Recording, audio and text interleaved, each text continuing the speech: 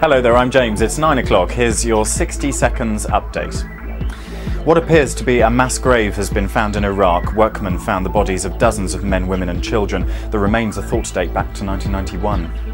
Heavy snow has brought chaos to large parts of England. Police are warning drivers only to travel if it's vital. Forecasters say more could be on the way.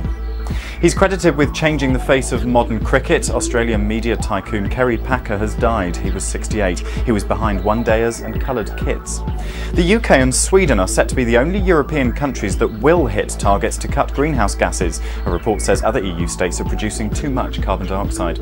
And King Kong is the festive blockbuster in America. Peter Jackson's remake beat off strong competition from Narnia. The Big Ape took $31.4 million at the box office.